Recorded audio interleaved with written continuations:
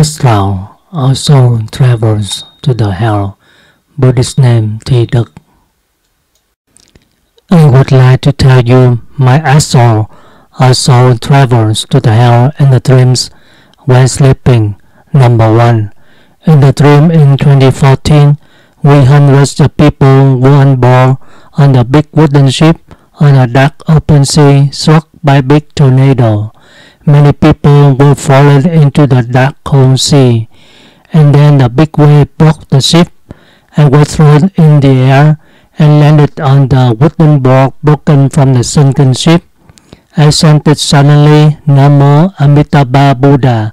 Therefore I stood safely on floating wooden fragment. Only some people, including me, could reach the seashore safely. All others died in the sea. Number 2. In the dreams in 2016, we tens of people had to participate in a test of after-death experiences.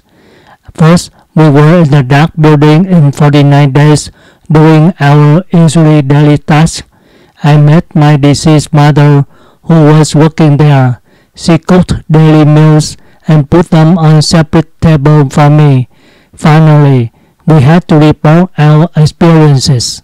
In my experience, I saw people still working after death as if they were alive because they didn't know they were dead. And then we advanced to the big weekly cell-lighted area with our moon and with our stars. Many outward devils put to us thousands of chained, tortured, raw-boned people in all ages. There was a deformed giant devil with triangular face and one eye in the middle, and little limbs patted me and asked me how he was.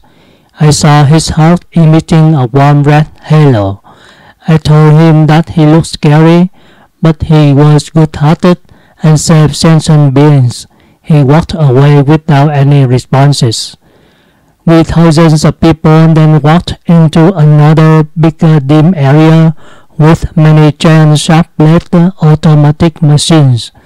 Each person advanced to the machine to be grinded into bloody ground meat.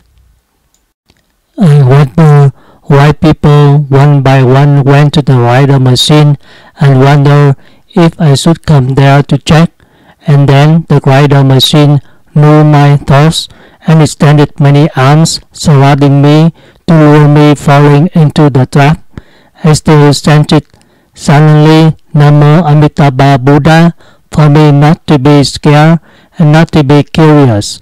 Therefore I stood still and chanted silently Namo Amitabha Buddha, praying for the executed people far away from me. And then the dim sky erupted fires everywhere by hundreds of big burning rocks attacking to our poor people. Most of them were killed by burning or by crushing on each other. I saw on the sky appear some sacred words, and my sixth sense interpreted that I should recite the great compassion heart dharani of Avalokitesvara Bodhisattva. After reciting only its two first sentences, I suddenly escaped the burning scenes and appeared in front of the elevator. I stepped inside the elevator. The door closed itself and I saw the 13th floor number. The elevator went up and then stopped and then opened. I stepped out and I saw two men waiting for me. They congratulated me passing the test. They let me know only some people in my group passing the test. The rest will still remain in the hell. Number 3. In 2018, I vowed to recite the great compassionate heart dharani of Avalokitesvara Bodhisattva to save sentient beings in the hell. In the dreams, I got lost in the forest with many thorn trees and could not find the way out.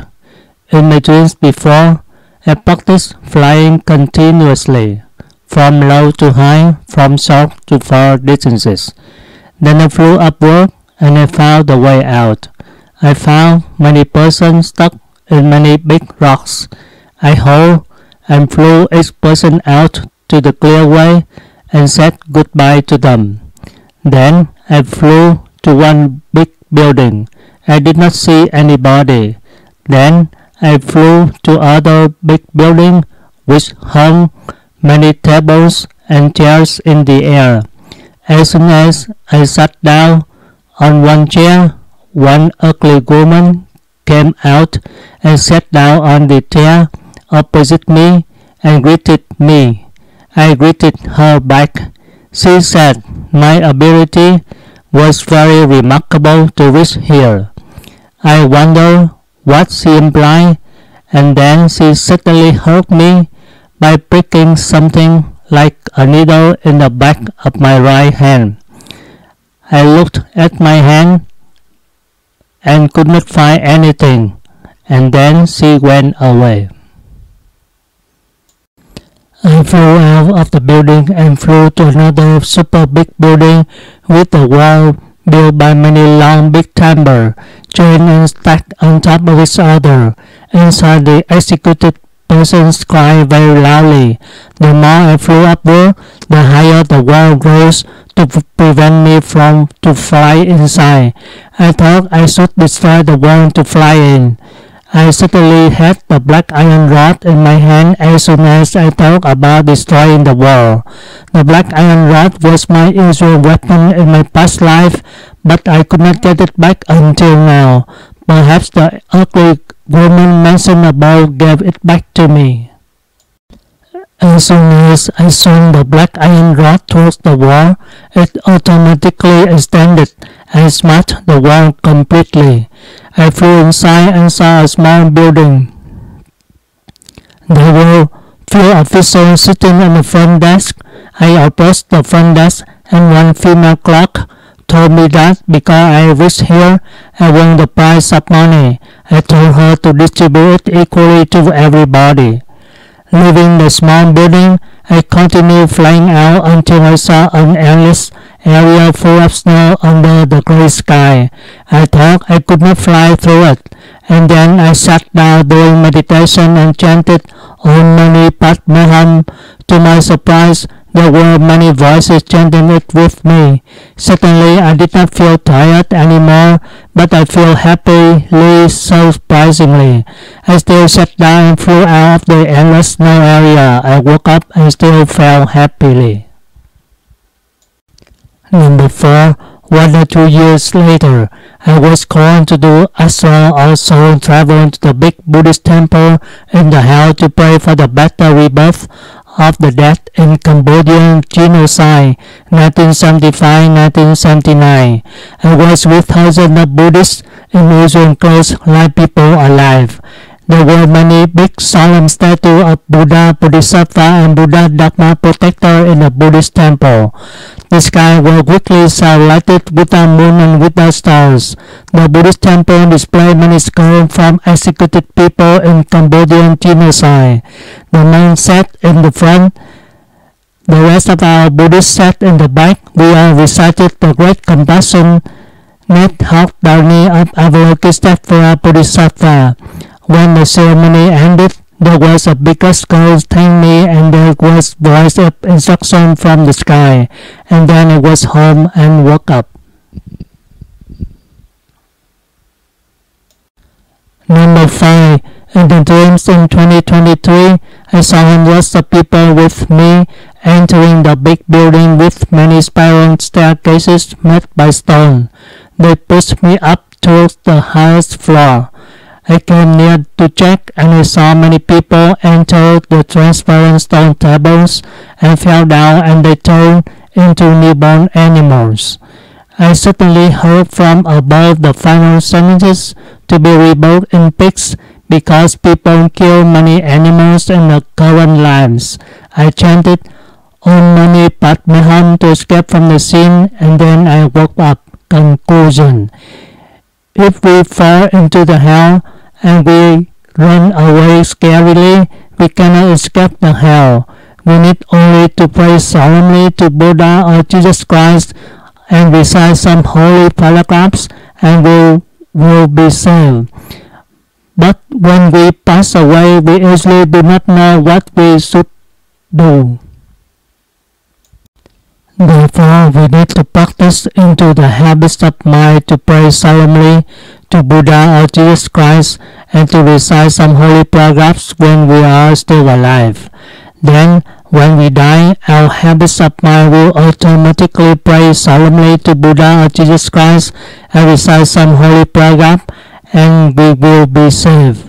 There are many people who do not believe in the three realms, hell realms, Astral realm, and animal realm.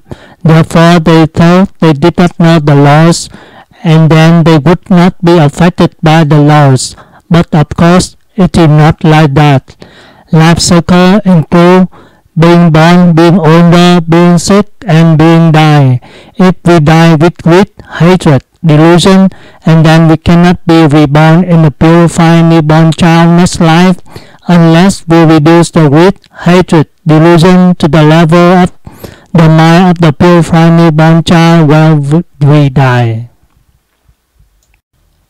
I think if we want to have a good house, we have to save money in advance.